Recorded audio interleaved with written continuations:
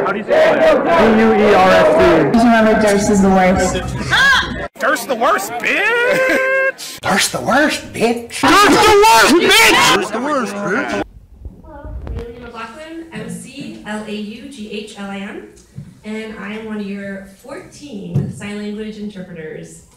Being an educational interpreter is often actually looked down on with our colleagues in the community, mostly because in the profession there's just no growth at all, and we're grossly underpaid compared to our colleagues. So educational interpreters, like the nurses, have no incentive to obtain their licensures and other certifications that would maybe allow them to work with other people or continue their development of their jobs.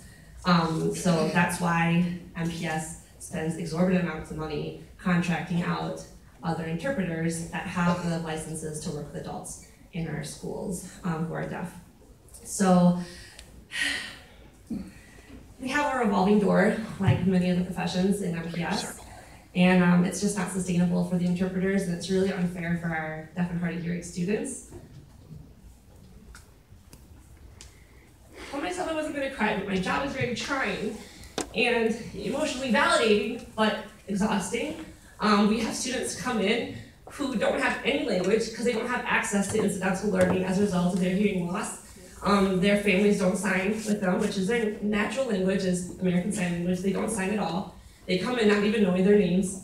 And I and my colleagues have to teach them their language and then provide a way for them to learn in the classroom, to learn with that language. And that's what I do every day.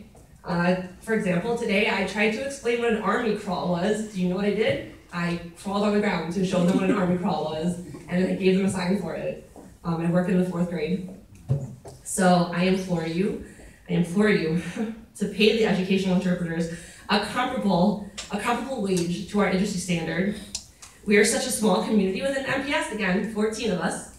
And it would just be really simple to include us in your budget in this upcoming school year. I appreciate your time tonight, and I appreciate the future respect that we'll be getting in my profession. Thank you. Thank you. Start the work. To try, bitch!